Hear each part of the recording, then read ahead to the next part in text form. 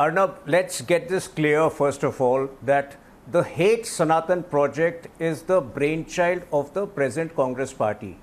You know, while you might say it started 1 month ago, let me set this on record over here. It started in the first week of June in the US when Rahul Gandhi certified the IUML as perfectly secular. Within a few weeks after that, they took out a procession saying that they will slaughter Hindus outside the temples.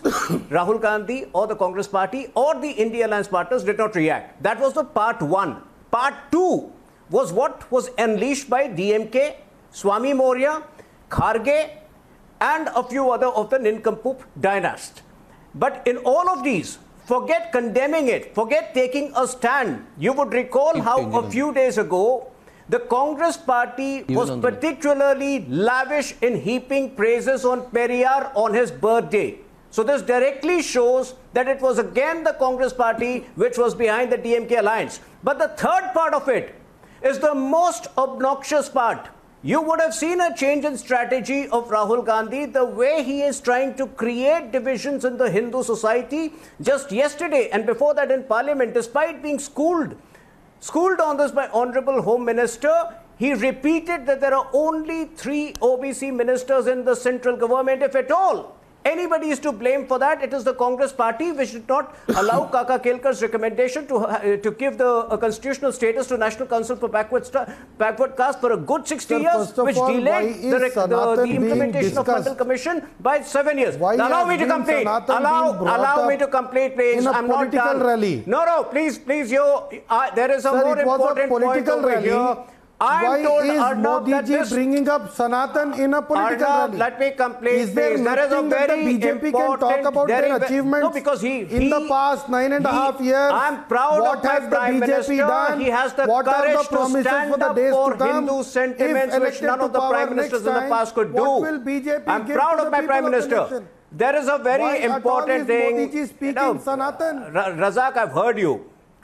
Razak, I've heard you. Will you calm down so that I answer you? Don't keep blabbering. Number one, I'm proud of my Prime Minister. I heard your question. Will you calm down now? Sir, I heard your question. Will you allow me to answer now and keep your calm? I heard you. Mr. Razak. Because we are. Mr. Razak. People like you. Can I please be on screen? Mr. Razak, can you wait your turn, Mr. Razak? Mr. Razak, can you wait your turn, please? Stand up for Hindu faith. We are proud of our Prime Minister. Arnab, one very important point.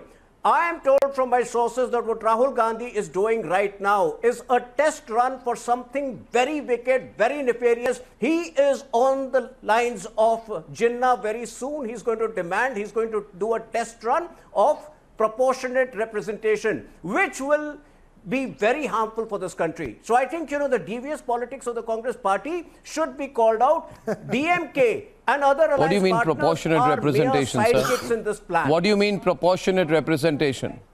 What do you mean proportionate representation? It's a matter of time. Look at...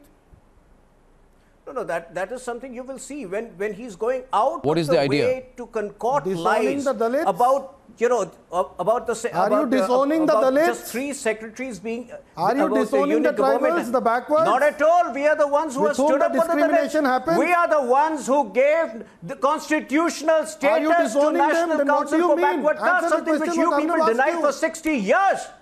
Answer the question what Arnab asked you. Renu is on the debate. Aditi, do you support Jinnah's proportionate representation? Do you support Jinnah's proportionate representation? Can you please, Do you support Jinnah's proportionate representation?